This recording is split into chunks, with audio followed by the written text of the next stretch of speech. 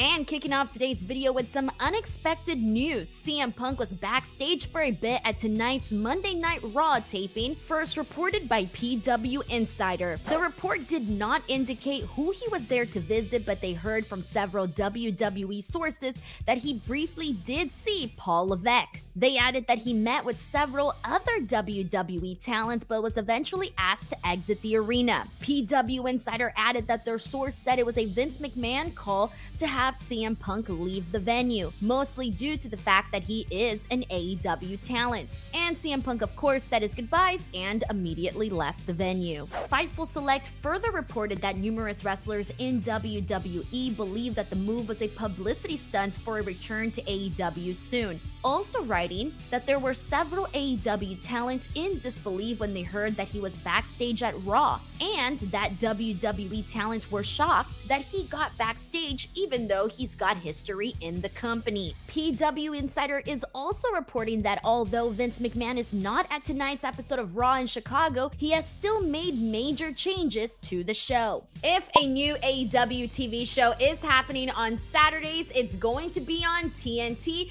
according to Andrew Zarian. Take a look.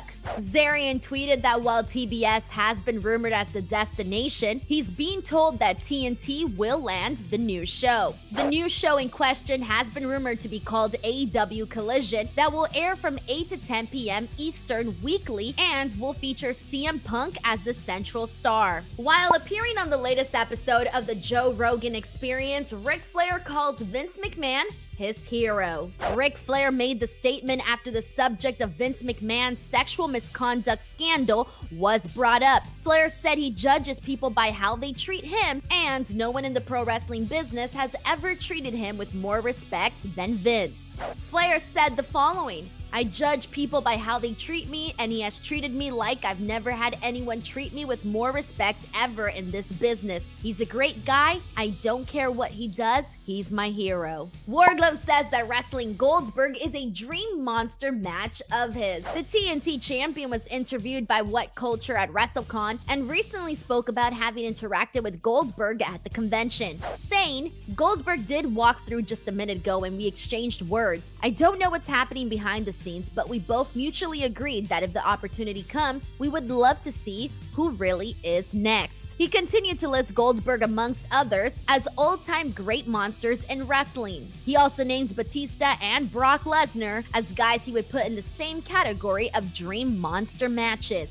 It was reported last month that Goldberg's WWE contract had expired and the 56-year-old is now a free agent. This led to speculation regarding what could be next for the Hall of Famer, including possibly signing with AEW. When asked about Goldberg's free agency recently, AEW President Tony Khan said, "It's interesting to hear that he's a free agent, so that's something to follow. He's one of the biggest names in wrestling and certainly will be something else to keep an eye on for us."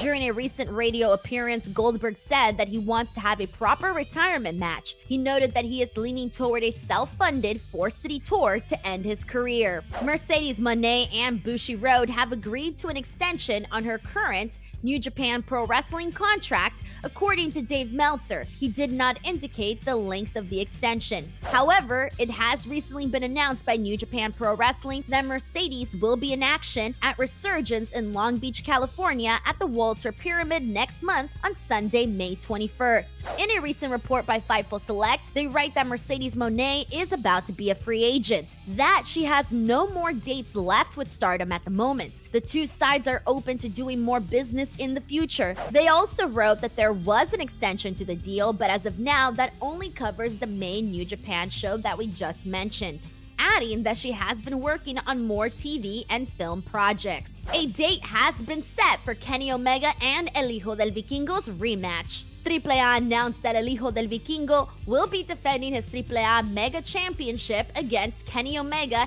at Triple Mania 31, Tijuana. The show is taking place on Saturday, July 15th and will be available live via Fight TV.